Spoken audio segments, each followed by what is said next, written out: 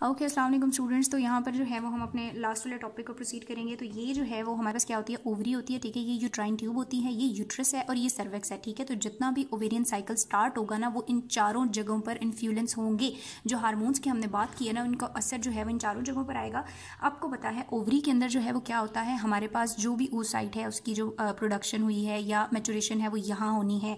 उसके बाद जो oocyte है उसको क्या कर दिया जाता है, ओव्यूलेट, यानी यहाँ से जो है वो एक्सक्रीट कर दिया जाता है टुवर्ड यूट्राइन ट्यूब। और यूट्राइन ट्यूब में यहाँ पर अगर हमारे पास oocyte है और मेल पार्टनर आता है, यानी जो स्पर्म है वो आता है, तो हमारे पास यहाँ पर क्या होगी, फर्टिलाइजेशन। लेकिन जो इम्प्लांटेशन होती है ना एम्ब्रियो की, वो होती है यूट्रस में। यहाँ से जो एम्ब्रियो या जाइगोट आपके पास बनेगा वो क्या होगा, जाइगोट जो है वो ट्रैवल करके सेकेंड वीक ऑफ डेवलपमेंट में कहाँ आता है, यूट्रस के पास, और यहाँ उसने इम्प्लांट होना है, ठीक है। तो ये वो 3-4 चीज़ें हैं जिन पे जो है वो मंथली रेगुलर जो साइकिल्स होते हैं उनका इन्फ्लुएंस होता है। तो वही वाली बात है, हमारे पास सबसे पहले क्या था, प्यूबर्टी के लेवल पे आपके पास हमारे पास क्या था, हाइपोथैलेमस था, ठीक है। हाइपोथैलेमस से हमने पढ़ा था आर्क्यूरेट न्यूक्लियस से क्या रिलीज हो रहा था, गोनेडोट्रोफिन, पेन रिलीजिंग फैक्टर्स, ठीक है, या पेन रिलीजिंग हार्मोन्स, जो कि एक्ट कर रहे थे जाके किसके ऊपर, एंटीरियर पिट्यूटरी के ऊपर, ठीक है। एंटीरियर पिट्यूटरी से हमारे पास क्या रिलीज हो रहा था, गोनेडोट्रोफिन से रिलीज हो रहे थे। गोनेडोट्रोफिन जो हार्मोन्स है ना वो 2 तरह के हैं बच्चों, उनमें हमारे पास आ जाता है फॉलिकल स्टिमुलेटिंग हार्मोन और ल्यूटिनाइजिंग हार्मोन। अब मैं आपको बताऊंगी कि इन हार्मोन्स के एक्शन के अंदर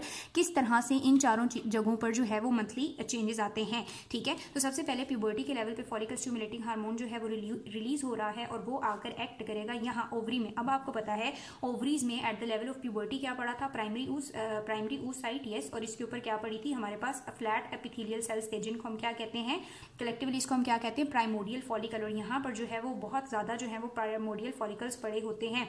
आपको याद है कि प्राइमोडियल फॉलिकल्स की जो मैचुरेशन है ना वो प्यूबर्टी के लेवल पे स्टार्ट होती है। वो किस हार्मोन के अंदर स्टार्ट होती है, फॉलिकल स्टिमुलेटिंग हार्मोन के इन्फ्लुएंस के अंदर स्टार्ट होती है, जो कि रिलीज हुआ है मेन जो है वो हाइपोथैलेमस की कंट्रीब्यूशन की वजह से। तो यहाँ पर बहुत सारे जो है वो प्राइमोडियल फॉलिकल्स पड़ी होती हैं, ठीक है। और हर साइकिल के साथ यानी हर मंथ में ना 15 to 20 प्राइमोडियल फॉलिकल्स की ग्रोथ स्टार्ट की जाती है। और ये जो प्राइमोडियल फॉलिकल्स हैं ये कन्वर्ट होंगी, आपको पता है किसके अंदर, ग्रोइंग फॉलिकल्स में, वो कन्वर्ट होंगी ग्राफियन फॉलिकल्स में, and then primary follicles and what ever, जो भी हमारा पीछे हम साइकिल को डिस्कस कर चुके हैं, ठीक है। ये हमारे पास वो जो उनका स्टेज था या जो भी उनकी रिलेटेड बात थी वो थी। तो हमारे पास यहाँ से प्राइमोडियल फॉलिकल्स उठाई गई हैं under the influence of follicle stimulating hormone. और यहाँ पे मैं आपको साथ साथ बताती जाती हूँ कि ये जो प्राइमोडियल फॉलिकल्स हैं, इसको हम जरा जल्दी जल्दी कर लेते हैं। प्राइमोडियल फॉलिकल्स किस में कन्वर्ट होंगी, इन शॉर्ट या इन केस एंड पे जाके 2-3 स्टेजेस से गुजर के किस में कन्वर्ट होती हैं, हमारे पास प्राइमरी फॉलिकल्स में, ठीक है। दरमियान में हमारे पास क्या आएगी, ग्रोइंग फॉलिकल। सो पीजीपी हमारे पास क्या आएगा, primordial follicle, then growing follicles, and वो कन्वर्ट हो जाएगी किस में, प्राइमरी फॉलिकल में। ये किस हार्मोन के अंडर हो रहा है, फॉलिकल स्टिमुलेटिंग हार्मोन के अंडर। एक बात आपने जो याद रखनी है वाइवा के हवाले से वो ये कि follicle stimulating hormone primordial follicles पे एक्ट नहीं करता, इसका उनकी डेवलपमेंट के साथ कोई एक्शन नहीं है, कोई लेन देन नहीं है। हाँ, लेकिन इसके इन्फ्लुएंस के अंदर ये काम जरूर हो रहा होता है, ठीक है। फॉर एग्जांपल अगर कोई हमारे पास आके बैठ जाए, जैसे हमें डर लगता हो या वो हम पे सख्ती करता हो पढ़ने के हवाले से, तो उसके बैठने की वजह से हम पढ़ना स्टार्ट कर देंगे। वो हमें पढ़ाएगा नहीं, लेकिन उसके इन्फ्लुएंस में हम क्या करते हैं, उसकी मौजूदगी की वजह से हम पढ़ना स्टार्ट कर देते हैं। तो ऐसा ही है कि फॉलिकल स्टिमुलेटिंग हार्मोन इसके ऊपर एक्ट नहीं करता, हाँ, लेकिन इसकी प्रेजेंस में इसकी मैचुरेशन जरूर होती है। तो प्राइमोडियल फॉलिकल्स किस में कन्वर्ट हो जाती हैं, प्राइमरी फॉलिकल्स में। अगर आपको याद हो तो प्राइमरी फॉलिकल्स में यहाँ पे आपके पास अंदर क्या होगा, प्राइमरी oocyte, यहाँ पर हमारे पास क्या होगी, जोना पेलिसोडा की लेयर। जोना पेलिसोडा के बाहर जो है वो हमारे पास क्या होते हैं, ग्रैन्युलोजा सेल्स, कलमनर शेप सेल्स होते हैं, जिन्हें हम क्या कहते हैं, ग्रैन्युलोजा सेल्स, ठीक है। यहाँ पे ये मल्टी लेयर्ड होते हैं, ठीक है बच्चों। और मल्टी लेयर्ड सेल्स होने के बाद आपको पता है यहाँ पर कनेक्टिव टिश्यू की 2 लेयर्स होती हैं, जिन्हें हम क्या कहते हैं, इनको हम कहते हैं थीका इंटरना और थीका एक्सटर्ना, ठीक है। तो फॉलिकल स्टिमुलेटिंग हार्मोन ने इस प्राइमोडियल फॉलिकल को कहाँ तक पहुँचा दिया है, प्राइमरी फॉलिकल तक, ठीक है। क्या बन चुकी है हमारे पास, प्राइमरी फॉलिकल। और एक बात आपने याद रखनी है कि ये 15 to 20 फॉलिकल्स को उठवाएगा तो ज़रूर उनकी ग्रोथ या डेवलपमेंट ज़रूर स्टार्ट कराएगा, लेकिन इन 15 to 20 में से सिर्फ एक ऐसी होगी जो फुल मैचुरेशन पे पहुंचेगी और वो ओव्यूलेट होगी, ठीक है। बाकी सब जो है way with in ovary he die कर जाएंगी, ठीक है।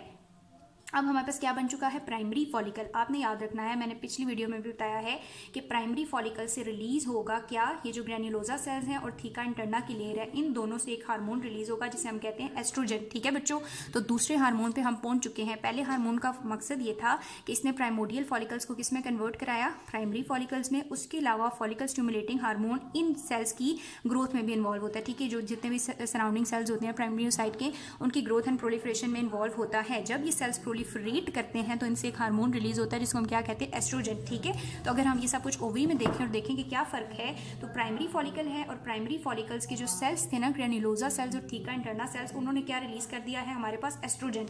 अब जो एस्ट्रोजन है ना, उसका जो इफेक्ट है वो है आगे वाले केसेस पे, उसकी थोड़ी आगे तक नजर है। क्योंकि बच्चों देखो, जब प्राइमरी फॉलिकल है वो ऑटोमेटिकली किसमें कन्वर्ट होगा, आपको पता है सेकेंडरी फॉलिकल में। ठीक है, और सेकेंडरी oocyte में, और यहाँ से सेकेंडरी oocyte ने क्या होना है, ओव्यूलेट। और सेकेंडरी oocyte जब ओव्यूलेट होगा तो चांसेस तो यही होते हैं ना कि यूट्राइन ट्यूब में उसकी फर्टिलाइजेशन हो। फर्टिलाइजेशन जब होगी तो हमारे पास क्या है, उसने यहाँ पर आके इम्प्लांट होना है। तो जो एस्ट्रोजन है ना, ये इसको सिग्नल देगा, जाके क्या करेगा, यूट्रस को सिग्नल देगा कि हमारे पास क्या हो रहा है, एक oocyte को रिलीज करने की तैयारी हो रही है जिसकी मे भी फर्टिलाइजेशन हो जाए। अगर मेल पार्टनर हुआ या मेल गैमेट हुआ तो तुम तैयार हो जाओ, क्योंकि तुमने उसको क्या करना है, एकोमोडेट करना है। तो ये इसको हम कहते हैं फीड फॉरवर्ड रिस्पॉन्स भी हम इसे कहते हैं, वक्त से पहले तैयारी करना। तो ये जो प्राइमरी फॉलिकल्स हैं, इनके पास ग्रैन्युलोसा सेल्स हैं और थीका इंटरना है, ये रिलीज कर रहे हैं एस्ट्रोजन। और एस्ट्रोजन आपने याद रखना है सबसे पहले जाके किस पे एक्ट कर रहा है, यूट्रस पे, ताकि उसको खबरदार कर सके।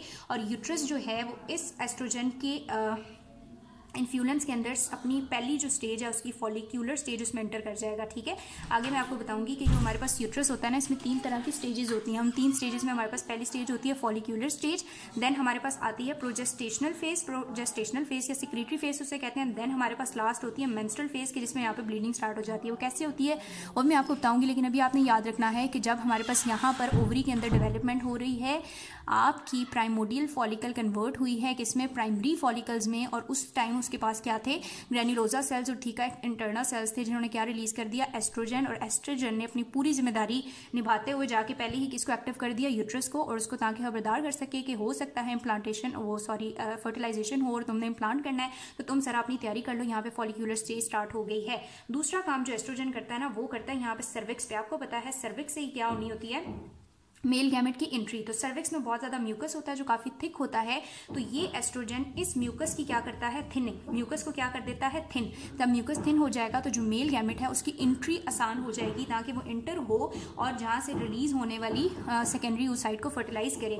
तो एक तो इसने यूट्रस पे एक्ट किया और उसको किस फेस में एंटर कर दिया, फॉलिक्यूलर स्टेज में, स्टेज में एंटर कर दिया उसको फॉलिक्यूलर स्टेज में। दूसरा इसने किसके ऊपर एक्ट किया, सर्विक्स के ऊपर एक्ट किया और उसको क्या करा दिया, उसके म्यूकस को थिन, ताकि मेल गैमेट की एंट्री को इजी किया जा सके।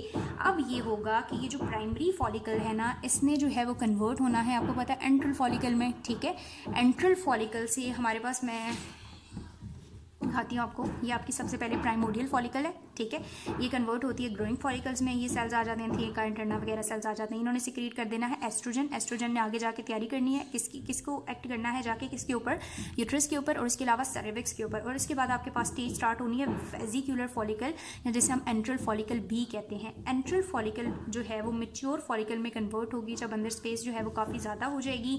अब ये होगा कि जब हमारे पास कहाँ तक बात पहुँच जाएगी, प्राइमरी फॉलिकल्स कहाँ तक पहुँच जाएंगी, मैच्योर वेजिकुलर फेज तक। ठीक है, मैच्योर वेजिकुलर फेज तक। तो इसी एस्ट्रोजन के अंदर ना एक और हार्मोन में सर्ज जाएगा जिसे हम कहते हैं LH हार्मोन, ल्यूटिनाइजिंग हार्मोन। ठीक है, तो तीसरा हार्मोन एक्शन में आएगा जब ये सारे प्रोसीडिंग स्टेप्स हो रहे होंगे। प्राइमोडियल फॉलिकल जाएगा ग्रोइंग फॉलिकल में, ग्रोइंग फॉलिकल जाएगा प्राइमरी फॉलिकल में, प्राइमरी फॉलिकल वेजिकुलर फॉलिकल में, जिसे हम ग्राफियन फॉलिकल भी कहते हैं, और वो कन्वर्ट हो जाएगा मैच्योर वेजिकुलर फेस में। ये जो मैच्योर वेजिकुलर फेस है ना, यहाँ पर जो है वो क्या आ जाएगा, LH सर्ज। अब मैच्योर वेजिकुलर फेस का मतलब है ऊपर वाली जो सारी कवरिंग है ना, जो इस तरह से कुछ शेप आएगी हमारे पास। ठीक है, सॉरी मैं ड्राइंग की वैसे बहुत गंदी, यहाँ पे आपका प्राइमरी oocyte पड़ा हुआ। ठीक है, कुछ इस तरह की जो है वो हमारे पास स्टेज आ जाती है। ठीक है, और ये बाहर हमारे पास क्या है, थीका इंटरना सेल्स हैं। ठीक है, और ये हमारे पास थीका एक्सटर्ना सेल्स हैं। ठीक है बच्चों, तो ये हमारे पास कुछ इस तरह की है, इस तरह की तो नहीं है, बहुत ही गंदी हो गई है, लेकिन बस इस तरह की जो है वो हमारे पास मैच्योर वेजिकुलर स्टेज होती है। और ये आपका अभी तक क्या है, प्राइमरी oocyte। प्राइमरी oocyte का मतलब है अभी तक ये मियोसिस 1 में अरेस्टेड है, मियोसिस 1 में अरेस्टेड है ये। ठीक है, इस टाइम LH में सर्ज आ गया। LH में सर्ज आने का मतलब है इसका जो टाइम है ना ओवरी के अंदर खत्म हो गया। अब यहाँ पर ये जो हमारे पास मैच्योर वेजिकुलर फेस है, इसने ओवरी से निकलना है और यूट्राइन ट्यूब में जाना है, ठीक है। जब इसने यूट्राइन ट्यूब में जाना है ना तो फॉलिकल सारी मैच्योर हो चुकी, लेकिन उस टाइम इस ओसाइट को याद आता है, ओ अब तो मेरी रिलीज होने का टाइम आ गया, यानी अब तो मैंने ओवरी से बाहर जाना है, लेकिन मैं तो अपनी पिछली स्टेज से बाहर नहीं निकला। तो ये जो LH हार्मोन में सर्ज